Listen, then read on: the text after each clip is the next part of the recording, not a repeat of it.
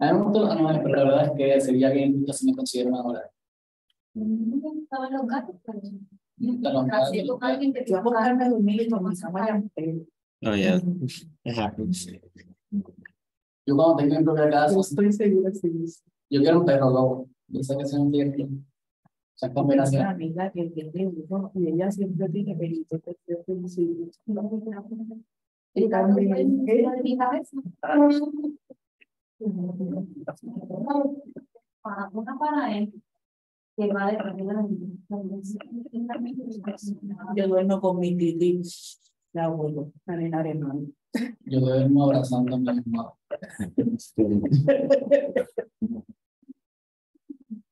No, que no grabe eso. Well, ya está. En la recording. Hoy es un día muy importante. ¿No? ¿Qué día es? Es un día más viejo desde el día que nací. Es el día del estudiante. ¿Oh, sí? Hoy es el día del estudiante y mañana es el día del niño. Eso no es normal. Entonces, yo solamente pensaba que era un día más No, viejo. esta es la semana educativa. Pero están haciendo algo para Día del Estudiante. Entonces, tú sabes celebrar, ¿no? Lo voy a hacer pizza para nosotros, para los del lado. Ya lo sabía. Let's see what's not going on. All right. Okay, so good morning, everyone. So today, as you know, I've postponed what would have been the seminar lecture to focus on this topic, which we look at the use of metal complexes for the detection of disease. We will resume the seminars next Tuesday. I also want to give you another announcement that on Thursday, we're not going to have class. The reason for that is I'm going to pick up our guest speaker on Thursday during class time. So I've asked Javier and I also asked Carmen if it's okay that we present the following Tuesday. Okay, so we'll have class Tuesday. We won't have class Thursday. We'll have class Friday for the vice speak, and then we'll follow the schedule along. All right, but I will talk to those who were supposed to present Tuesday, how we're going to manage this along. All right, so our discussion now will center on thinking about metal complexes as they can be used for the detection of disease. All right, so the majority of our discussions have really focused on metal complexes, metal ions in particular, in terms of their biological function, how they can impact physiology, and then those metals that are of a therapeutic property, how they exhibit their mechanism of action in order to treat disease.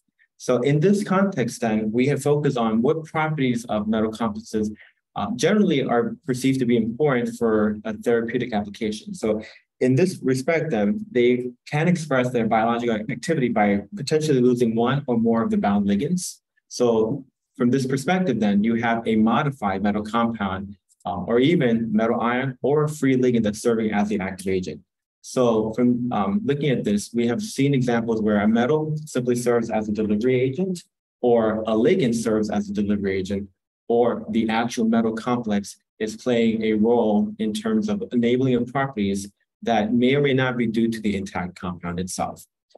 We've also looked at the reactions directly with target molecules in cells that help to impair the function of those target molecules, enabling a therapeutic effect. And we've also seen examples where, by the use of an external stimuli, we can actually transform metal complexes into active agents. But these particular properties are not necessarily desirable when we're thinking about compounds that are for a potential diagnostic purpose. All right, so you want that these compounds have very minimal reactivity. So what kind of reactivity are we talking about? Well, we're talking about this idea of an exchange of ligands. So that whole idea of ligand lability. We don't want to see that when the specific purpose is for diagnosis. So in this regards, we can look at the application of metal compounds in two areas. One is in nuclear medicine. So here we're talking about radioactive metal complexes where the reactivity is coming from the metal. And also looking at the use of metals as contrast agents in magnetic resonance imaging, abbreviated as MRI.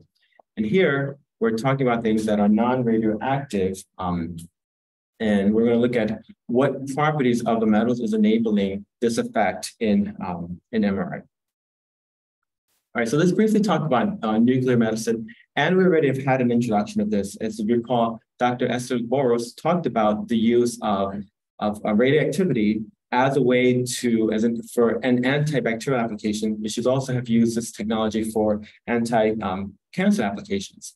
And so essentially here, what we're referring to is a patient is going to get some dosage of a radioactive metal compound, and then you need some detector, a camera that's going to capture an image, and that image is going to be of the radiation that your body is letting off. This radiation coming from the radioactive properties of the metal itself. So the metal breaking down into particles that can be perceived. So the detection technique will depend on the nature of the radioisotope pertaining to the particular element of interest, metal of interest. So one type of technique is single photon emission computed tomography, referred to as SPECT. And so this is mainly used for imaging radioactive technetium, so 99M technetium compounds. So here is a perspective of the use of one type of technetium compound in order to detect a tumor. So what we're looking at here is the complexation of technetium. So we see the technetium coordinated here. And so we have the coordination component, but we also have another element here where there's a moiety that's actually going to be specific for a receptor that is overexpressed here in this particular application in the brain. And so what we're looking at in this image is the imaging of a brain and where there is a particular type of cancer. So we're looking at glioma and how this particular compound, via the use of the technetium for the radioactivity, but also using this targeting group, as we discussed last time, is an important feature. So we're looking at what is actually being imaged. So here we're focusing on the prostate-specific membrane antigen protein that tends to be overexpressed in certain gliomas. So this is abbreviated as PSMA. So this moiety over here gets recognized by that particular protein. So it's highly expressed in the proliferating microvasculature of high-grade gliomas, so HGG, and also gray metastasis. And so this particular compound, which is technetium EDDA, that's the chelator, and then you have the high-NIC IPSMA, which is what's recognized by the protein. So it was evaluated for its SPECT brain imaging application as a specific diagnosis of HGG and also gray metastasis. So what are we looking at here? So we're looking at the classification of grade 2, classification of grade 3, and grade 4. So those are the higher grade levels of this glioma. And what we can see here is that we're actually able to image the grade 3 and the grade 4, although we don't see any indication really of the grade 2. So again, this is more specific for a higher grade version of this. And we're also able to detect here where there's been metastasis that has occurred. So that just kind of shows us how this particular compound is being used as a tool to be able to detect these tumors. So another type of nuclear approach is positron emission tomography, which is what Professor Boris discussed with you. So abbreviated as PET, it's employed to detect the radioisotopes of a number of metal ions, for instance, copper, gallium, rubidium. And one of its functions that can be used can be as a way of tracking these metal ions to determine their distribution in the body. So as an example, here we're looking at a titanium compound. This is titanium saline dipig. And so Yolmari, who was a member of this course, so she actually participated in a study that we did last semester where we looked at titanium for anti-cancer applications. So if you have any interest, you can talk to her about some of the work that she did in that work. One of the components of this was looking at how titanium 45 PET can be used to understand the potential function of a titanium anti-cancer compound. So this compound here, which consists of a saline ligand and a dipig ligand. So the saline component is here. We have that here, and then we have the dipig component here. So this is a heptadentate coordinate complex, okay, which is a little unusual for titanium as it prefers to have more along the lines of a coordination number 6 octahedral geometry. Well, this particular compound actually demonstrates really broad spectrum anti-cancer effect. And so in a study, they wanted to understand, given its promising activity against different cell lines, how it may show an effect within an animal model. So the idea was to try to create the titanium-45 version of this particular compound. And so basically here is a schematic, and this is just a cartoon representation of how you can generate titanium-45 by using a scandium foil, and basically what is the energy that you need in order to generate this radioisotope. So 45 titanium. All right, so essentially then they created the titanium-45 version of this compound. So important things that we need to know, especially as the potential utility of this technique. So titanium-45 positron emitting radioisotope has a half-life of 3.1 hours, and that's going to be important as we're looking at the use of this material. So half-life 3.1 hours means like the degradation of that reactive species.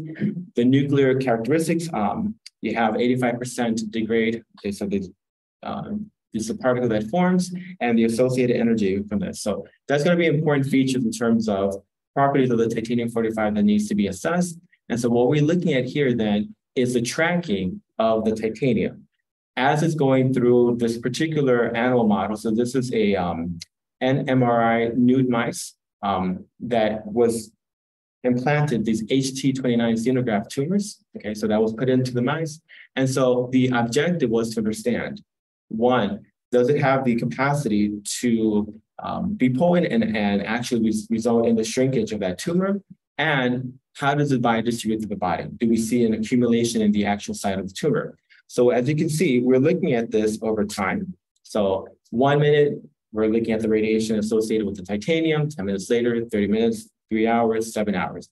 And so those arrows may not be as clear to you because they're pretty small. Those are different sites at a particular organ. So the red arrow here corresponds to the heart, but also the circulatory system, as this was actually an IV, an intravenous injection of this compound. Then that orange arrow here is the liver.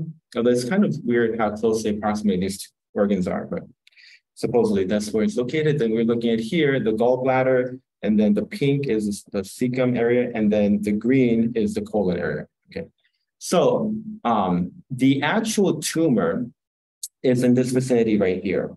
Okay, so keep our attention where the tumor is. And so we're looking at this range, so the signal over here, as an indicator of that radiation that's being, that we're perceiving from the titanium.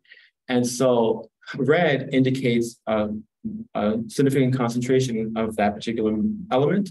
And then obviously as you get into the black is a very low amount. And so as we can see over time, you're just looking at the flow as it wasn't injected intravenously through the circulatory system, through the body of this particular animal. And so what we see is that we get it basically never really localizing significantly at all at the site of the tumor, maybe in this superficially, like outside of it, but not really a significant amount. And you get at the end, a lot of it being cleared from through the colon. So in other words, the actual in vivo application of this compound was not as expected, given the promising results in the in vitro application of this compound against that particular cancer cell line. So not much accumulation of the titanium, and you see a relatively rapid clearance of this compound is going through the circulatory system, but ultimately released through the colon, so the feces. All right, go ahead. So, is there any reason why they use saline and not saline? Right. So for titanium compounds, the saline complexes tend to be more stable, but in terms of the ligand exchange, less ligand exchange inert for that context. Which for titanium, you want a balance. So there are certain titanium compounds where you want to keep it as an intact compound as it enters into the cellular environment, and then it exhibits effect. For the titanium saline complexes, those are a little bit more ligand exchange, I would say more ligand exchange labile. And so before, like I would say the generation before this particular compound, you would have just titanium saline, and then you would have like either ethanol molecules, or you would have some other solvent molecules that are satisfying coordination. those are less stable. So this particular variation of the silane compound incorporated that tridentate ligand, the DIPAPE ligand. And so the idea was that you want to enhance its stability without taking away its potential anti-cancer properties. So some of that context I didn't describe. So this particular compound, it did exhibit everything that they wanted. Enhance stability, also still maintain its broad spectrum effect. So the idea was, okay, if we improve the potential of that compound, at least at the level of cells, do we see it at the level of in vivo? And so in vivo, obviously, it was not something that was very promising at all. So probably also silane might hydrolyze that, hydrolyze. So it wouldn't be ideal in Right. So I think my understanding is that this compound, at least within this time frame, is supposed to be pretty stable to hydrolysis, whereas the silane ones are basically, they're not as stable, so they're more prone to hydrolysis. But nonetheless, I don't think I would have to look at the literature. I don't know if there's a silane version of this type of titanium with a tridentate ligand serving as this heteroleptic compound. I would have to look at that. All right, so what are the limitations of this type of approach? Well, obviously the radioactivity that's associated with the metal, although as Professor Burrows mentioned to you, this is not as, at least with the titanium, is not as scary as people have made it out to be. But also, very importantly, is how you're intending to use this technique. So in this context, if you're intending to use it so that you can perceive a compound and how it distributes to the body, you want a certain amount of time for that radioactive species to exist. It can't degrade very quickly, right? So ours seems like it's fast relative to our perception, but in terms of certain applications, ours is actually pretty slow, right? So in that regard, then the short lifetime of the radioactive metal ions really requires then that as soon as you generate the titanium in this context, or the radioactive metal, that you need to quickly be able to synthesize a compound of it. So you have the short lifetime of the radioactive metal, and then you have to do the chelation chemistry, and then you have to ensure that your route of chelating that metal will not result in intermediates or too much of the free ligand, because those impurities can affect what you're trying to do. So that's a factor you need to consider, is how quickly you're able to use that radioactive metal in terms of the application that you're trying to do. All right. So here we're going to switch then to the use of metal compounds as contrast agents for MRI. So here I'm going to give you a little bit of an MRI 101, just to give us a perspective of what exactly is this technique. So we have to draw back to really understanding NMR, which Oscar went to a seminar yesterday, and of course he can probably give this lecture right now, since he's more familiar than I am. So MRI 101. So what the basis of this is that you're basically doing a diagnostic imaging with this particular technique, and it's directly connected to the theory of NMR. So a conventional NMR spectroscopy experiment really involves the study of the chemical shifts of protons as a means of characterizing the structure of the molecules in solution. And I'm emphasizing protons. And I know, obviously, there are other NMR active nuclei, but in this context, with respect to MRI, we're focusing on protons. That's the what we essentially are really interested in. So for NMR, in the traditional sense, you're just looking at the chemical shifts as it's associated with the functional groups within your molecule, and that can tell you a structural insight. Now, with MRI, then, you're focusing on the relaxation properties of the protons as they come from water molecules. So within our body, we're really looking at water molecules that we're focusing on, and how the relaxation of those protons in the water molecules are affected by the tissue within the body. All right, so here, just to remind us back to general chemistry, you're looking at the spin associated with protons. So protons have a nuclear spin quantum number, and this is associated with the reality that protons can spin on their axis. And as a consequence of the spinning motion, you're able to generate magnetic fields. So this is a depiction of that spinning process, right? As you're spinning around, but then you're generating these magnetic fields. But the reality is that this spinning orientation is not something that's directed. It's going to go in many different orientations. And as a consequence of that, you're going to have no net magnetization that's coming from this particular spin. So the unpaired spin generates a nuclear magnetic moment that is perpendicular to its spin. okay? But because of the orientation of this particular spin, you're not going to get any net magnetization. Okay, but what we're going to look at is what happens to this in the presence of an external magnetic field. That's the premise of NMR.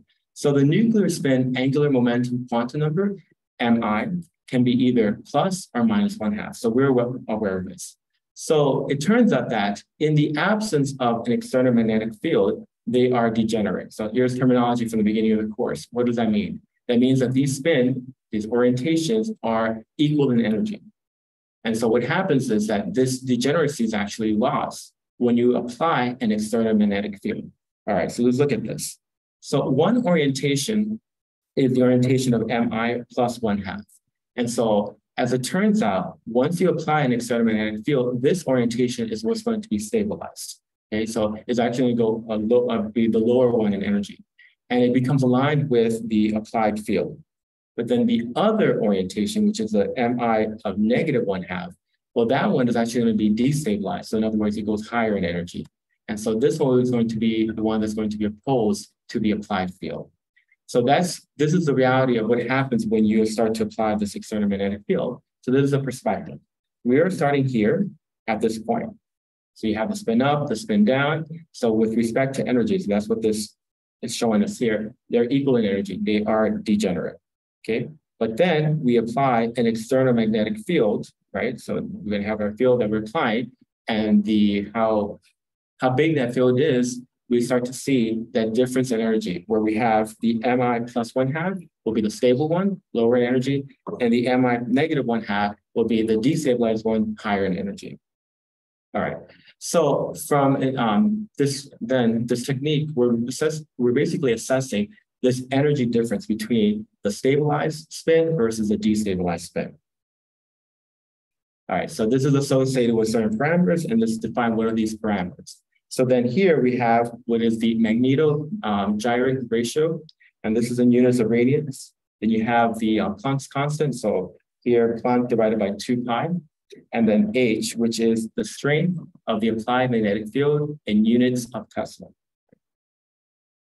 All right, so here then, we're going to focus on the spin splitting that occurs because of the presence of the external magnetic field. And when I say spin splitting, it literally is the separation in energy of the stable versus the destabilized spin.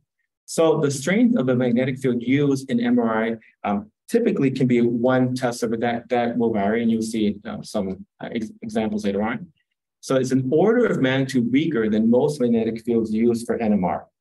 For a proton in a magnetic field of 1 Tesla, the value of delta E, that separation, is of 10 to the -3 per centimeters. So this corresponds to the electromagnetic radiation, and that appears in the radio frequency range. So that's something that I mentioned to you earlier in the course when we were looking at different techniques where this energy is associated with.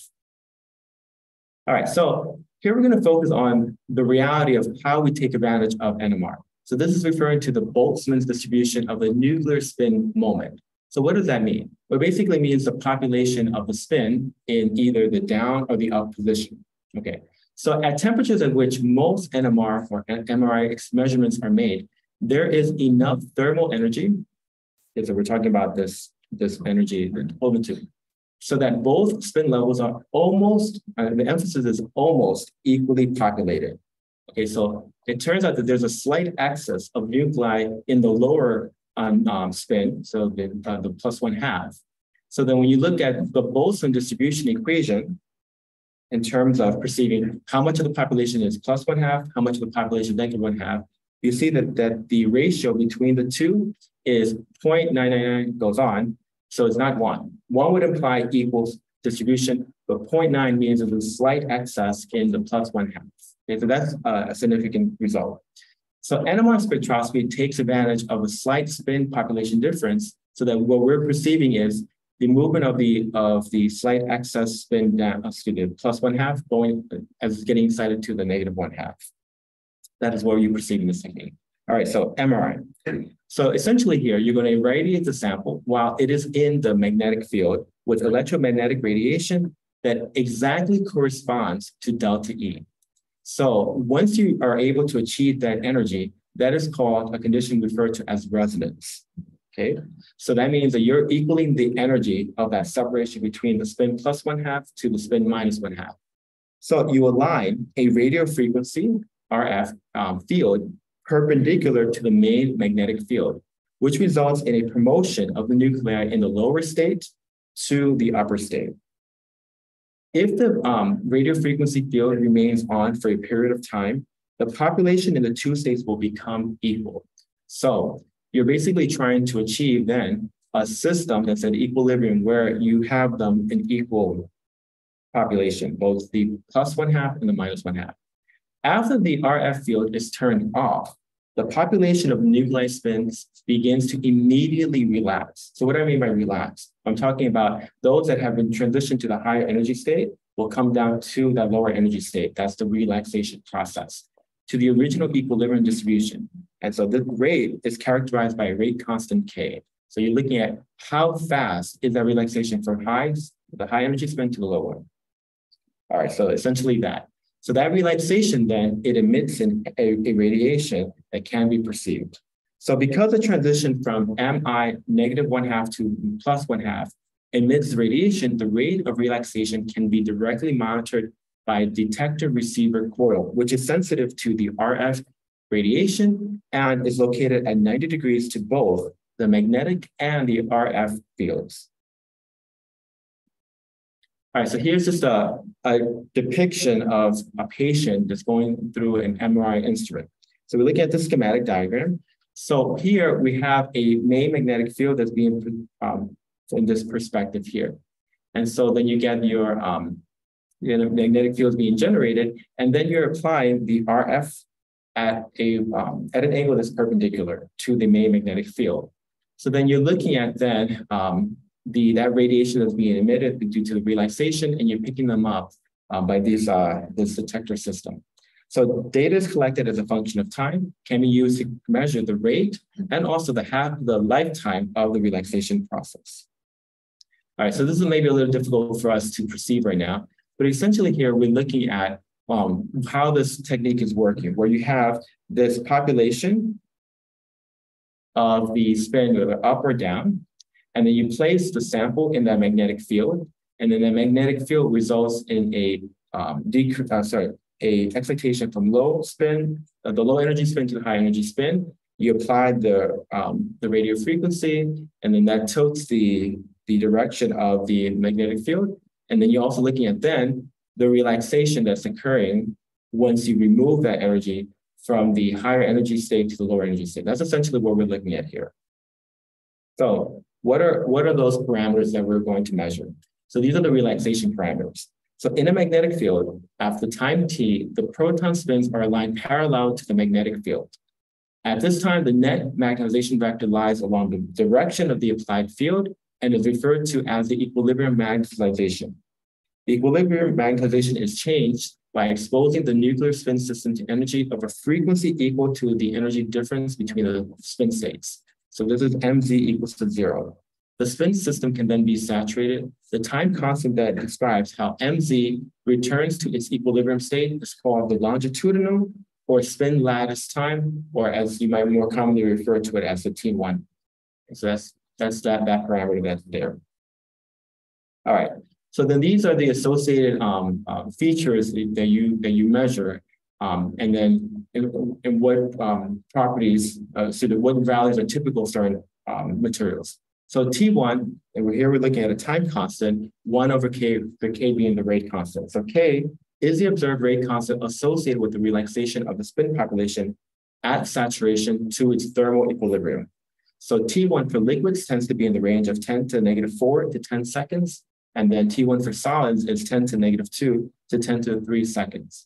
So these values, this time frame is going to be affected by fluctuation of neighboring molecules, but for our purpose, also by paramagnetic substances, right? And I say our purposes because we're more metal focused, and we know that a number of metals are paramagnetic. So that's where metals can play a role here.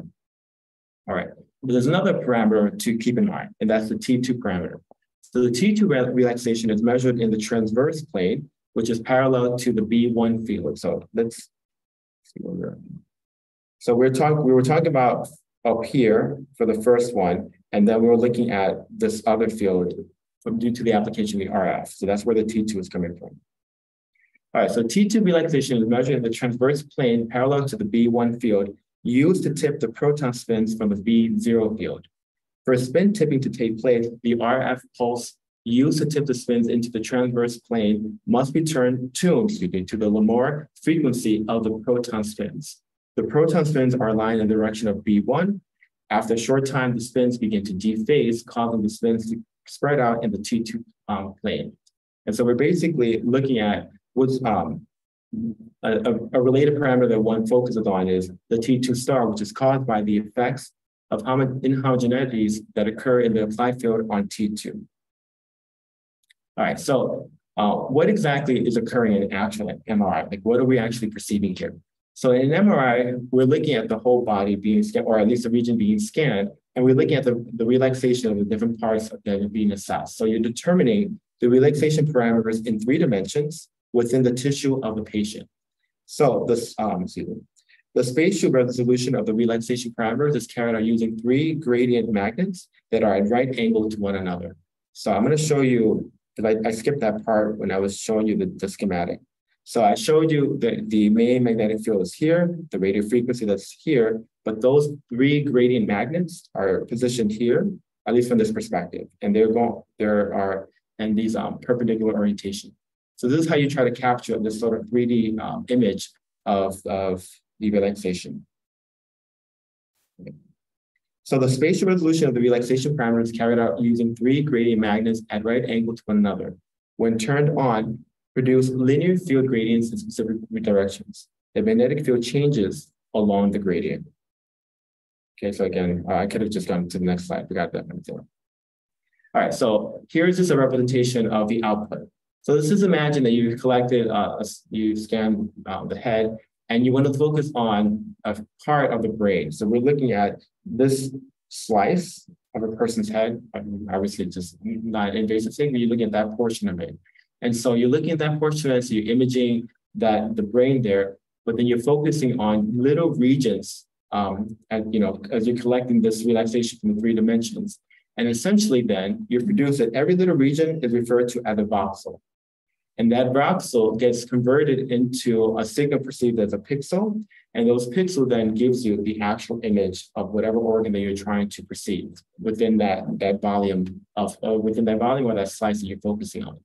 So what you're looking at then is that each little voxel will have its associated, 3-dimensional measures of the relaxation. So that gets converted into a certain intensity of signal. So then the relaxation properties within many voxels are calculated, and after attaching a color, so it gets color coordinated, the intensity. You attach a color to a specific value of the relaxation parameter, and you produce a 3D image. You have spatial resolution of about a few millimeters, right? So that's how you can produce the image that people will then focus on. All right. So now that essentially is what MRI is. Well, now what we're going to focus on is materials that are referred to as contrast agents and how they can modify this image that you obtain. So it is the contrast of the MRI image, and its usefulness for diagnosis critically depend on the differences in water relaxation parameters between various regions in tissues. So protons from biomolecules, we're talking about proteins and so forth, and other water molecules generate small fluctuating fields. So these are things that can really have somewhat of an influence on the relaxation of protons from water molecules. But chemical compounds called contrast agents can dramatically affect the relaxation properties of the water molecule.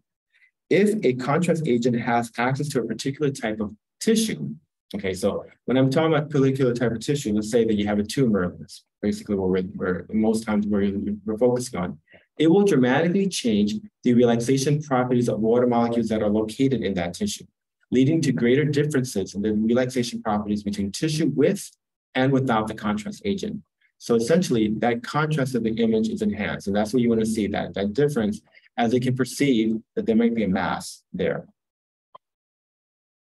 All right, so unpaired electrons produce approximately 660 times more potent local magnetic field than a proton. So therefore, contrast agents with super, so the emphasis on that paramagnetic feature, super paramagnetic species can dramatically alter the magnetic field of water protons. So for this reason, paramagnetic transition metal ions play an important role in this field. All right, so here we go back to fundamentals. We have our periodic table. And so one of the really important transition metals, one of the important elements in this field is gadolinium. So gadolinium I have here in purple, okay? So Javier, what is the electron configuration of gadolinium? Say, and Oh, let's do the full thing. So we're here, but here is technically aquí, right? So we're gonna start, I'm gonna help you out. We start with xenon, right? The shells. Okay, what's next? So estamos 1, 2, 3, 4, 5, 6, right? 6. 7s. Oh, 6. Yeah, you went up further. Take that, Yeah. Oscar is Googling this. 6s2, 2x2, Oh, no. 1, 2, 1, 2. Then what's next? 9. Well, D9. Okay, so you have a little bit of misconception because the very first one here is actually in the D shell. So there, that would be 5D1. Okay. After that, then you start filling in the F shell. So it will be 4F. Okay, so then just count 1, 2, 3, 4, 5, 6, 7. Okay. I know. No, it's I have left. Javier was brave enough to try this. Okay, there we go. Okay, so that's what we have. Okay, so that's gadolinium, and then the typical gadolinium will be gadolinium 3+, right? So Brenda, gadolinium 3+. What's going to be the electron configuration? So tenemos aquí gadolinium. Sería 6, S2, de 1, 4. Okay, so that's a misconception. Okay, so you take from the valence orbitals. So aquí, the valence orbitals will be the n that are highest. So sería del 6 and del 5. Okay, so then you remove from the 6s and the 5d. So what you're going to be left with is 4f7. Okay, good. That's fine. That's why we're reviewing our fundamentals. Okay, so that's why we're here. All right, so small molecule gadolinium-3 contrast agents. So this is, I had all the answers here, but I just wanted to see that you guys remember this. Okay, so we have f orbitals and we have 7 electrons. That's what we're focusing on. And it turns out all those 7 electrons are unpaired. So we have the super paramagnetic feature that we want to see. So an S equals, I should have asked that, what's the S value? So S equals 7.5. All right, highly paramagnetic. All right, so there's a real little bit of coordination chemistry. So in this context, then gadolinium 3+ tends to prefer a coordination number of 9. So that means it has to have 9 orbitals available in order to satisfy this coordination number. And where are those orbitals coming from? Well, they're coming from the valence orbitals, which will be the s orbital, the 3p orbitals that are available, and then the 5d orbitals. You add them up, you have a total of 9 orbitals. But in fact, when you're in that region of the periodic table, you can even go up to a coordination number 15, right? Coordination number 15. So how is that possible? So we have coordination 9 with those orbitals. How do we get up to 15? Oscar, how do we get up to a coordination number 15? With what orbitals?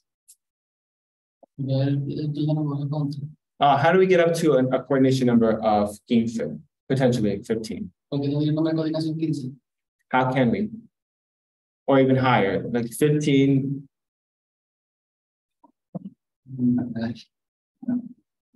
There's nothing up there that's going to help you.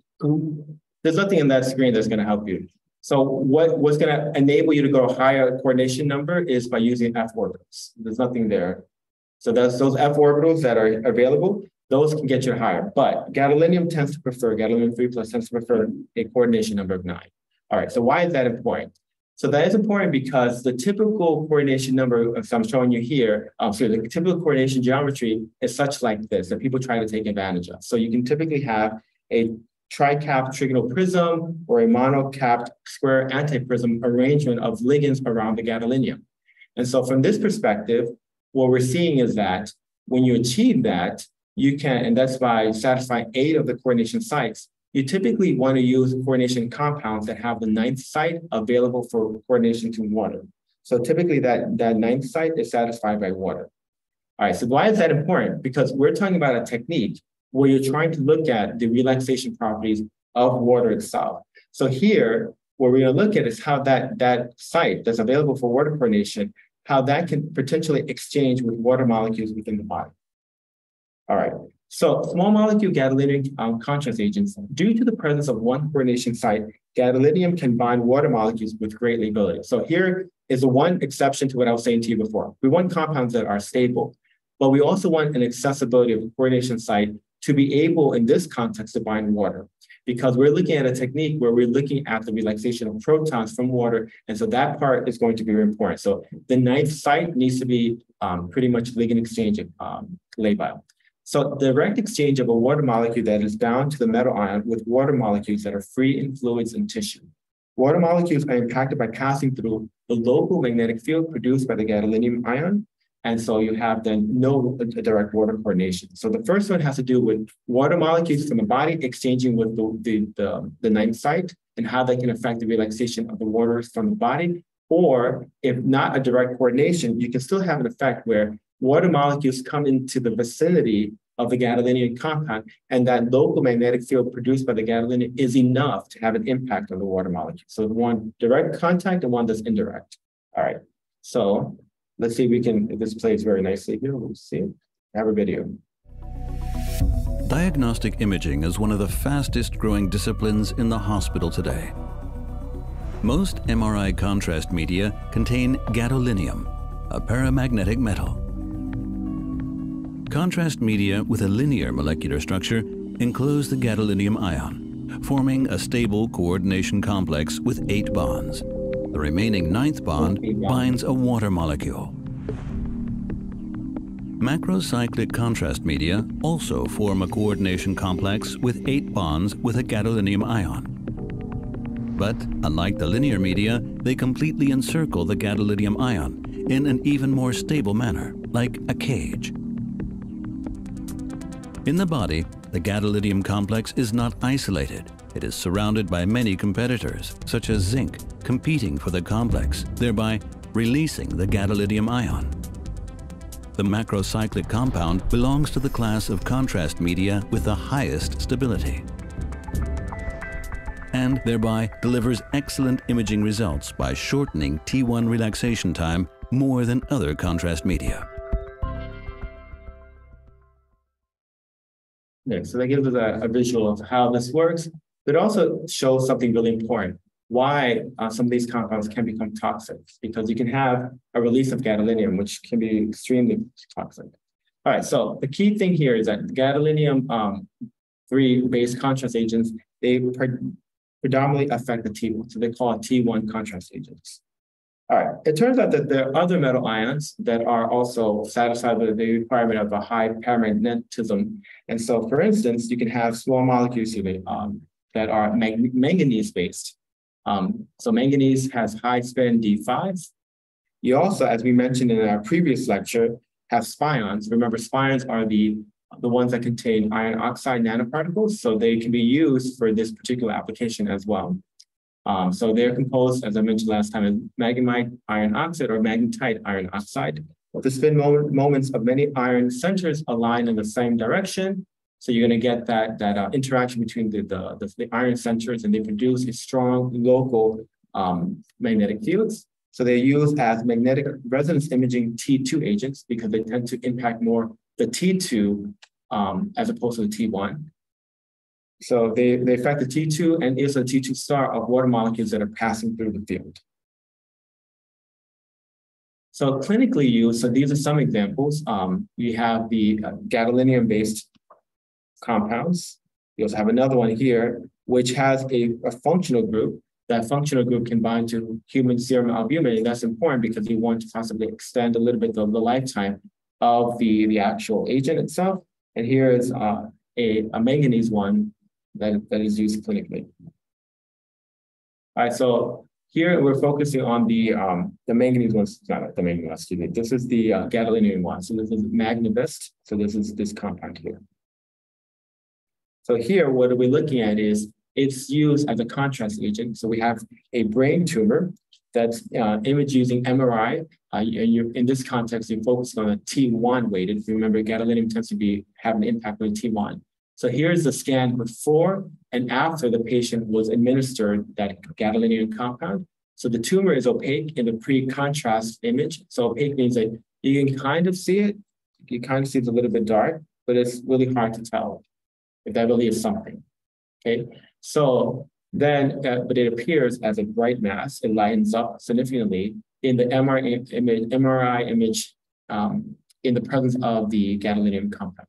So that's the value of this. And you can actually very distinctly see it, because here, this could have been just a technical artifact that it looks a little bit dark.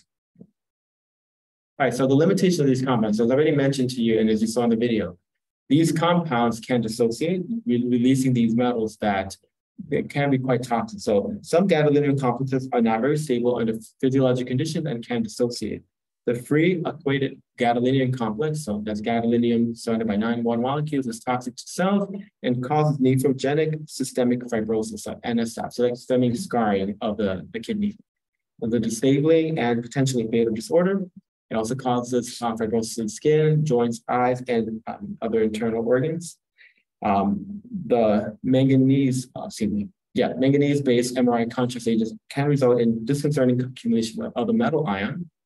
Again, in a very similar capacity where you liberate the manganese, it becomes equated, and it leads to a really high amount of this metal getting localized in the brain, and it can result in a condition called manganism, which has debilitating effects that are comparable to Parkinson's disease. Acute exposure of high levels of this metal can lead to hepatic failure and cardiac toxicity. So these are very real problems that are associated with the use of these type of materials. Okay. What are the I'm not sure, but I'm going to show you an example. I think I have some dosages there, but you really need high amounts. So like for a lot of these experiments, when you're looking at the relaxation, you're talking about millimolar. So millimolar in the body, that means a really high dosage to try to even get that level, especially if you're trying to get something that gets into the brain. So I'm assuming you're getting quite a bit of a dosage of these materials, which is why these are very real problems. Yeah. All right, so the effectiveness of the contrast agent. So measured by a property of the contrast agent called the relaxivity, or RI. This parameter and the concentration of the contrast agent affect the water relaxation property. So this is a simple equation that you basically do your measurements and you try to determine your relaxation parameters. So either you measure the R1 and the RI and the TI, which can either be the 1 or the 2. So this is the global relaxation rate constants of water molecules in the system. And then you can measure the TI diam, which is the relaxation time of water before the addition of the paramagnetic contrast agent. So the typical contrast agent concentration that is assessed in the millimolar range, which gives us some ideas to the dosages. I'll tell you idea that people will typically have to take. So you get an output like this, where this is essentially a linear equation, right? Where you're going to get that R and you're going to plot it against the concentration of your contrast agent. So you get a straight line. And so then the slope of this line will be your RI value. And then the intercept is going to be then this parameter here, T1 over the 1 over the TI. Okay, so that would be what information you get from your experimental collection. All right, so we're talking about a work. This was done with Professor Raptis, who was a professor here at our university. He now is at the Florida International University. So here, the idea was to use not spions, but they were focusing on an octanuclear iron oxide clusters to enhance contrast in MRI in vitro and in vivo. All right. So what was the objective of the study? So what they wanted to do was to try to take this template. This was an iron-containing template. It contains 8 iron ions. And so taking this cluster and see if you can modify it in such a way that you can improve its capability of serving as a contrast agent for MRI. So what did they do? So they took this cluster and they conjugated it with a 5 kilodalton hyaluronic acid. So if you recall, hyaluronic acid is one of those targeting groups, as it has receptors that are overexpressed in cancer cells relative to non-cancer cells. And so the way that this particular conjugate was assessed by using the 57 iron Mossbauer, and also by using mass spectrometry to get a perception of what it was actually produced. So additional things that were assessed were the relative cytotoxicity of the compound, because the idea in this case is that you want an agent that can image, that can potentially serve as a diagnostic agent, but not necessarily to be cytotoxin. You don't want to harm cells. And then the next thing was to see the potential of it as a T2 contrast agent. All right. So let's look at that particular cluster. So I zoomed in to try to give us a perspective of what of the irons that are here. So you have you have two populations of iron in this cluster. One population is in that cubane. So do you see that cubane that's right here in the center? So that's formed by iron interacting with oxygen. So you have 4 of the irons that are part of that cubane. But then you have additional ions that are associated with the oxygens that are part of that cubane. So you have 4 of these, here, here, and here. Okay. So they're coordinated to the oxygens of that cubane, but then you have this other ligand, this pyrazole ligand. So I'm just giving you this perspective here, this drawing, that's serving as a bridge between different irons. So you get this cluster that was designed and had promising capability of serving as a contrast agent. But the thing is that this particular cluster doesn't have anything that would make it favorable for targeting a particular tumor tissue. So the idea was that you want to modify and you want to take advantage of the coordination environment of the irons. So just to go back a bit, erase some of this stuff. When you look really closely at the coordination of the irons, so let's focus on an example here. So let's look at this iron here. So that iron is actually coordinated to 6 different atoms. So you have coordination to 3, we'll just show them as stars, 3 oxygens.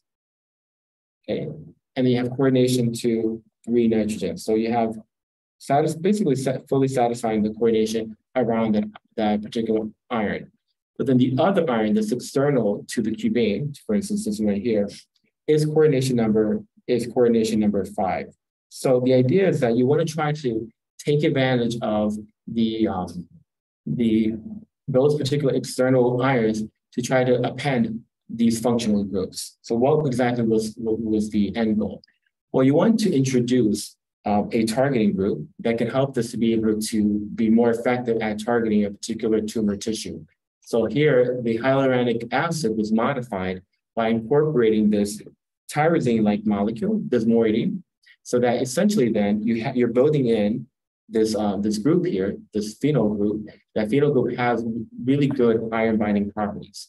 So you modify the hyaluronic acid so that you can take advantage of this coordination site to then bind onto the external irons. So the idea was that you want to build up this type of group, and it turns out this is a proposed model. This, at the end of the day, this was not 100% known whether or not this was formed. But essentially, you're taking those clusters, you're adding in this group, which brings in the hyaluronic acid, and you're taking advantage of the external irons in order to then build up this type of more extended cluster. So as an example here, you have the iron 8 cluster, and then these oxygens that are associated with it are the oxygens that are becoming affiliated with the irons that are external to the cubanes. And that's how you have, you're bringing in the hyaluronic acid, but you're linking between 2 different iron 8 clusters, okay? So if you notice then, we went from here, which had 2 iron populations. Over here, we end up with something that has 3 iron populations. Okay, so how is that happening? Well, we have not modified the cubane of the iron 8. So one set of irons still is part of that cubane. But the external ions, the external to the cubanes, you have some of them that are affiliated with this group here. And you have some of them that are serving as bridges between the iron 8 clusters, okay? So that's important because to try to build this model, this is where the 57 iron MOSFET spectrum was used, or spectroscopy was used to make sense of it. So we're not really familiar with this technique, but I just want to show you that this is a nice technique in order to assess not just the iron oxidation state, but also the type of coordination modality that the iron is participating in.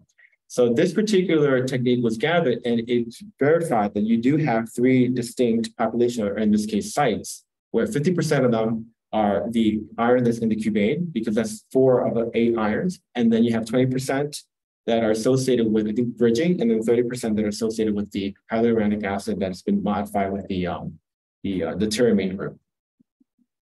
All right, so a few different features that were characterized. So one of those is that what happens to this cluster as you modify the pH.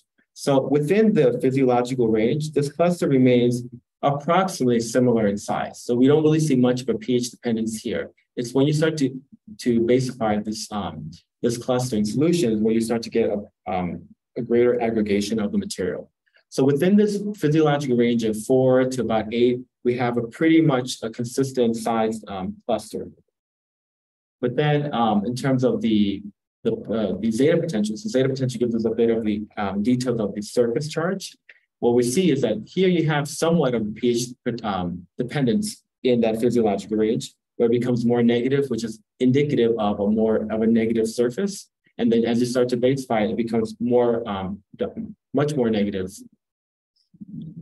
All right, so again, there's no crystal structure here. So what this actual conjugate is only obtained by a combination of different techniques to give us some perspective of what this is. So one approach that was taken was to just get the perspective of the compound versus just the free tyramine ligand, or the free tyramine hyaluronic acid. So this is a technique called gel filtration chromatography, which can help you to get a perspective of the size of your compound. So the way this particular technique works, you use a column and you're separating things by size. So it's basically size exclusion. So things that are smaller are going to go, they're going to elute faster than things that are bigger. So is that correct? No, student. Things that are, I said it the other way around. Things that are bigger are going to elute faster than things that are smaller, because the things that are smaller are going to get captured through the pores of the column. So there you see then that you have what is associated with the actual conjugate that's eluting earlier than the actual small molecule, which is going to get trapped within the pores of the column, and therefore it takes longer time to actually elute.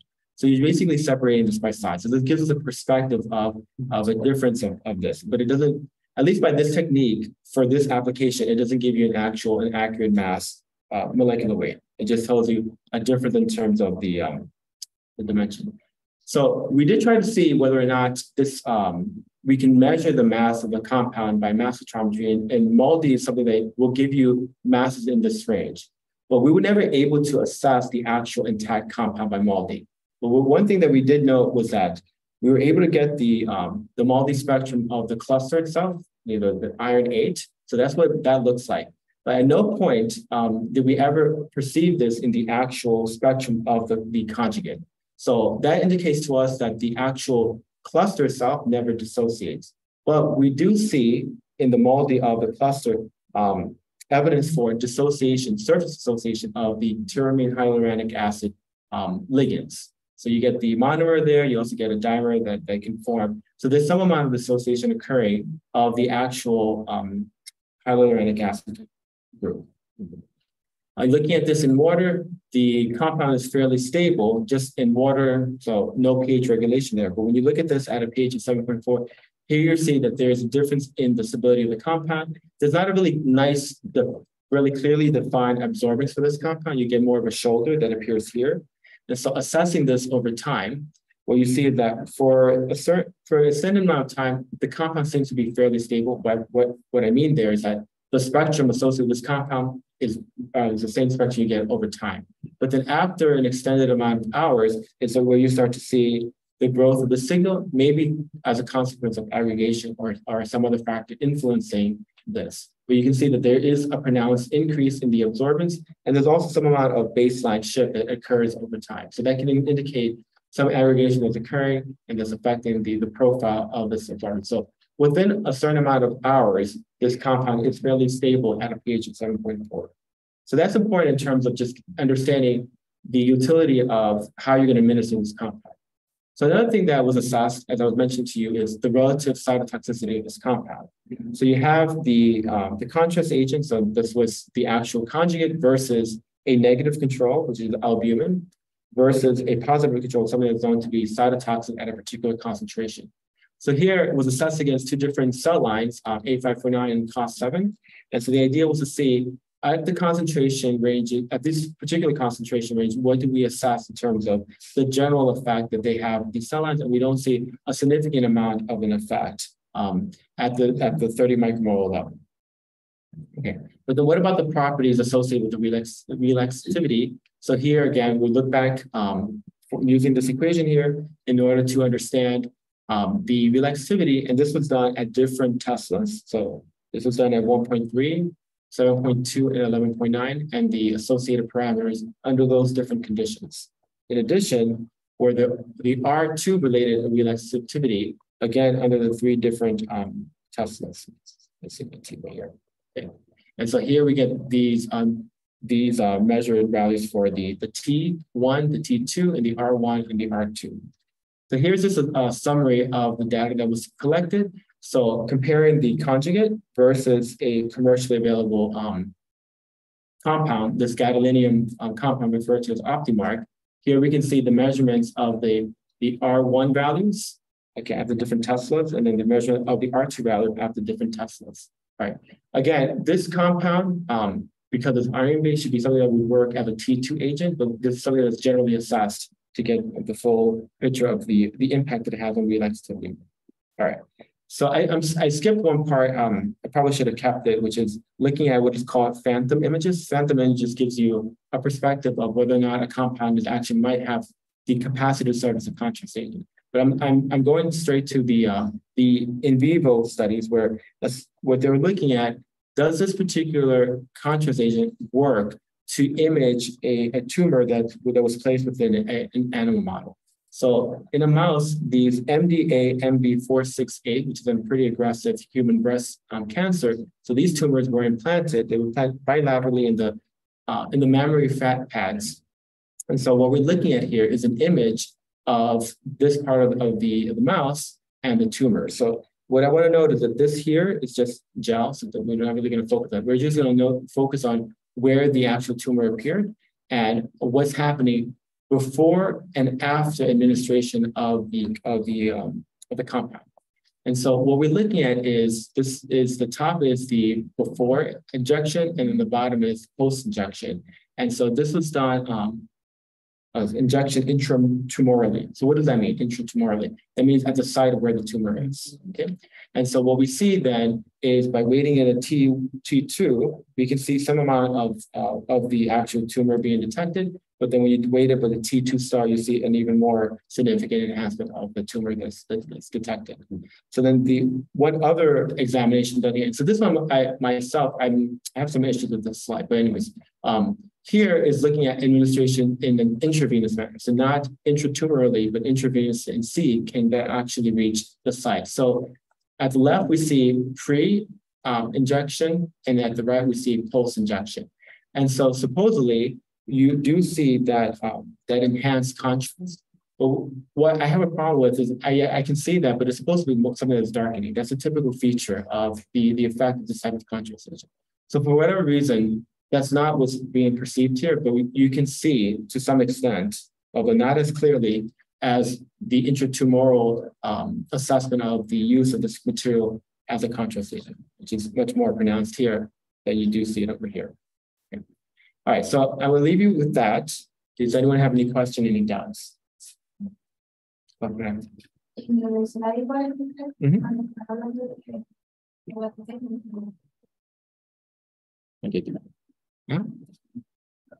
Esos porcientos representa Presente de hierro. De hierro que tengo en la mancita. Exactly. So based on, so ellos tienen un profile. So sería this data here. Okay. This is the data that was collected. And so you collect that data and then you use, you then try to make sense. And so this technique is quite well defined for iron. where you can see whether it's iron 2, 3, and the types of the coordination, high spin, low spin, and so forth. Then you can figure out by doing what is called a deconvolution. You deconvolute this data, and you try to make sense of what are the amounts of contributions from the different types of iron that gives you this full signal. So that one of them is the blue. That blue signal that's there, that's one of the how they fit the data for a particular species. And they have the green, which is another species, and they have the red. So the I believe it's associated with the intensity. You can get the percentage. How much is associated with what type of iron species? How much is associated with another? And so in this case, they were able to perceive, and they fit the data quite nicely because you see a nice overlap between experimental, which are the dots, and the fit, which is the straight lines.